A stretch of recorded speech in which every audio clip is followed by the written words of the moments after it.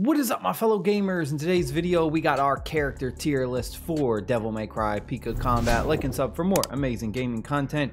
Still trying to get over this sickness, but feeling a little bit better. So I am on the test server and we got a few extra characters we're going to go over that aren't in the global launch servers. Woo! There's going to be a couple ones at that end. I believe it's the Devil Bringer and the Eternal Nightmare that we do not have yet in the global launch servers, but we're going to throw those in as well. First hero we got is the regular just blanket demon hunter Dante. Everyone gets this guy for absolutely free. Now early game, this is a pretty decent character, but that's pretty much all you can use him for is early game. Once you get to mid game to late game, he becomes very power creeped out. He's a physical damage dealer, which helps out early on, and we also have that penetration for our style skill where we can go ahead and do a bunch of damage, specifically the stinger style skill, which then puts weaken on them so the enemies take more damage. Really good early game, but unfortunately he doesn't bring enough to the table for that mid to late game. I'm gonna go ahead, we're gonna put him in the bottom, unfortunately, all the way to the C area. Now, the same thing can kind of be said with Swift Arsenal Lady. Same basic idea. It is a starting character, physical damage dealer, really good for removing those quick hit shields.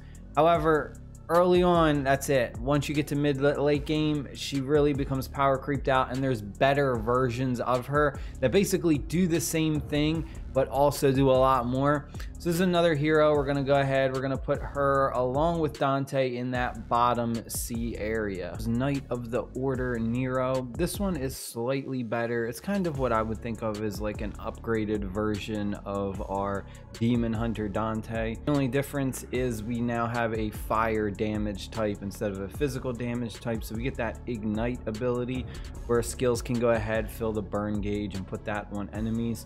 Otherwise, Knight of the Order is not the greatest either. He's slightly better than these C heroes. Character is decent for mid game, but really falls off in that end game area. Next one we got is the Spark Igniter Lady, and this is again pretty much the same thing as the Swift Arsenal. This is like what I would say is the upgraded fire version of the Swift Arsenal Lady. Spark Igniter is going to be a fire damage dealer. She is support, rapid, and also has that pen as well. So deals decent damage, but again, just like better for mid game. So this one, we're gonna go ahead, we're also gonna put her in the B. The best way to put it is pretty much the Demon Hunter and Swift Arsenal are your early game, and then Knight of Order and Spark Igniter are your mid-game kind of upgrades. The next one is going to be the Devil Crusher, and this one is by far way better. This is when we're getting into that A tier list and above.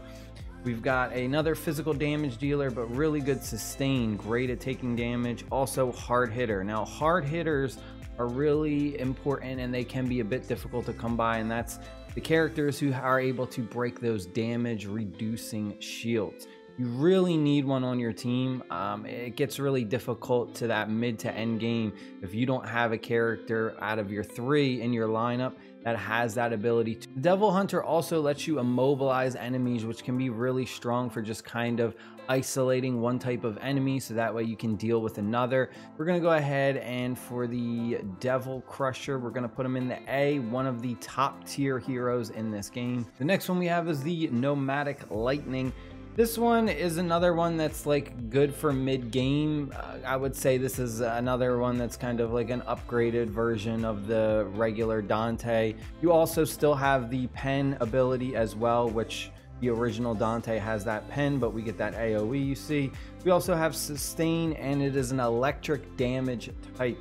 Electric damage types aren't that great in this game, unfortunately. They're not as good as some of the other ones. Like I would say physical damage dealing is the most like sought after one. For the Nomadic Lighting, this character, we're gonna put him in the B. I think he's good for like mid game, but really falls off end game. Not one of the stronger ones, but definitely better than like the Demon Hunter starter or the Swift Arsenal starter. Next one we have is the Fists of Salvation Dante. This is another top tier one. We're getting another fire damage dealer. We have sustain, hard hitting, another damage reducing hero, can go ahead and break those shields. We also have ignite, trick up, we have that dash and trick up. I'm gonna go ahead, we're gonna put them in the A. Definitely a lot easier to do the combos too, as opposed to some of the other characters. So I would say this is one that is a lot easier to play. Next one we have, and this is gonna be our first S tier hero, and that's gonna be the Royal Guard. This is by far one of the strongest characters in this game. Physical damage dealer, we have sustain, we have hard hitter, so we have another hero. Go ahead and get rid of those damage reducing shields. But we have a block as well. Skills can block and negate incoming attacks. Block and extreme counter is a really strong ability in this game. Not too many heroes have it. So anytime you see a hero that has that, definitely look out for them because they're gonna just naturally be strong. We also have that AoE ability with the Thomas maneuver. Character goes ahead, spins and deals a bunch of AoE damage, kind of gathering up the enemies. This is really strong for taking out multiple enemies for tons of different game modes, especially the Bloody Palace. We also have a devil trigger as well, which I know a lot of people are fans of characters that have that devil trigger, but for me, I kind of like just having a regular ultimate ability. All the devil trigger really does is just give you kind of, you know, some buff to your stats really. But I like the characters that have the ultimate abilities that just hit really hard instead of just dealing the devil triggers. It's just kind of like a style thing. You look cool, right? Your character kind of visually transforms and looks different. But we're gonna go ahead, we're gonna put the Royal Guard in the S. Definitely one of the top tier heroes in this game. Next one we have is the one-man show Dante. Now this one I actually don't particularly like the play style of this one. This one just feels so like gimmicky with the guitar, and it just feels more kind of like for show than actually like a fun character to play as. An electric damage type, you go ahead and you have the guitar and it shoots out, you know, electricity sparks and stuff like that. We have our hard hitter, so again another damage reducing shields. We have the paralyze feature though, which I think this is what makes this character really strong, is we have that. Skills fill the paralysis gauge, and once it's filled they become paralyzed, immobilized, and this can also trigger the QTE of electric hunters.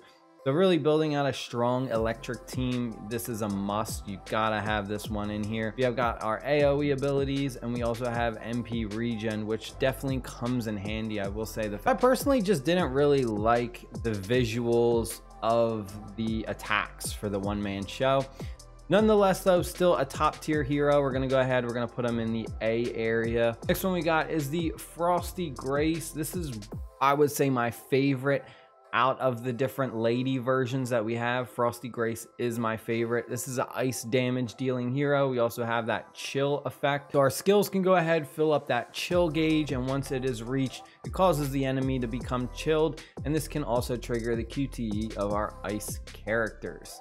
We also have rapid, where we can perform rapid attacks to do that, to break hit shields very fast. You can go ahead and use like the style skill, which just shoots the rapid fire guns, or you can go ahead and do your main attack, which depending on how you're attacking, it can be rapid when you're on the ground, or if you jump up in the air and you try and do an attack, your character does like an AoE 360 spin with ice blast shotgun shells, just, you know, blasting everyone around you, which is pretty cool. It's a lot of fun to do when you have a lot of flying enemies.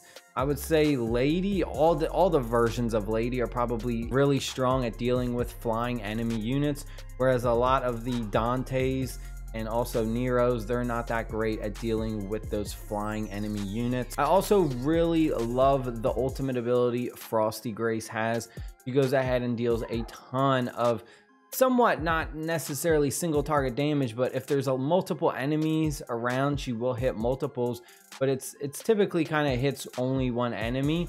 We're gonna go ahead, we're gonna put her in the A. The only downside to it is her ultimate ability can be kind of weird sometimes, where like you're going up against certain bosses, like raid bosses in co-op mode, and you trigger your ultimate with her. Sometimes if you're not lined up properly, like close enough, you just miss and you just don't do any damage at all. So the targeting system in this game is definitely weird, especially with some of these characters' ultimate abilities. You can kind of just miss if you're not close enough. Next one we have is the Endless Judgment Vergil. This is, I would say, by far the biggest chase hero, the strongest hero in the game, aside from one other hero that we're going to talk about shortly. For our Endless Judgment Vergil, we've got a physical damage dealer, has that bleed effect, can put on enemies. We also have rapid.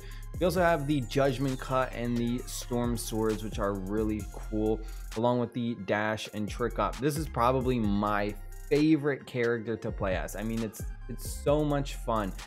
The combos are super fun, very versatile. You have the ability to break down enemies' hit shields really fast. You can put out a lot of damage. You have fun doing it. Definitely by far, I would say more of the other heroes should be kind of built out like this. The Endless Judgment is by far the most fun character in this game, like the funnest to play as. We're gonna go ahead, we're gonna put them all the way at the top S. All right, next two we have are some new ones that aren't in the global launch servers just yet, but they will be shortly. First one we got is the Devil Bringer Nero. This one is really amazing. We got a fire damage dealer, has the ability to go ahead, put ignite on, but we have snatch. Use snatch to pull on targets to get closer to them and snatch and toss them. This is another one that I think is a lot of fun, but this one can be a little bit more difficult to play because you really have to get used to that snatch ability where you jump in the air and you can kind of basically extend your arm and it snatches up an enemy, and then you can swirl them around, throw them on the ground, and then they deal like impact damage. But it's a very fast-paced character because you can constantly be grabbing enemies and then jumping away from them, and it's kind of like you got to keep your distance at the same time, but you're also able to bring them in closer. It's a fun one to play, but it's a lot more challenging than these other heroes, specifically the Endless Judgment. It's kind of like it's as fun as Endless Judgment, but it's a lot harder to play. I'm gonna go ahead, and for the Devil Bringer Nero, we're gonna go and put him in the S, another top tier hero. And then for our final one that we have, this is going to be the one that is probably, like, supposedly a lot of people say this is like the most broken character in the game. This is one that you're not going to get until after the Devil Bringer comes out. I think this is the third banner after that one. I'm not sure though, they might change it for global launch, but that is the Eternal V. This guy is super broken. He's an ice damage dealer.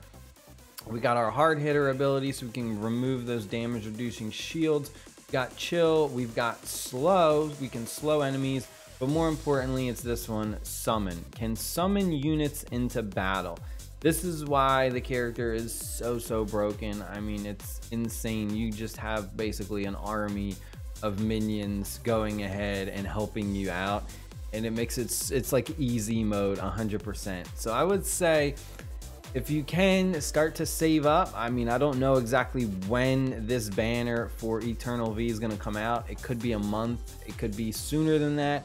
This is a hero that you really want to get. Let me tell you, this is one that, you know, it's worth starting to save up your gems and summoning tickets specifically for this hero, because when this hero comes out, man, if you get them, it's like easy mode.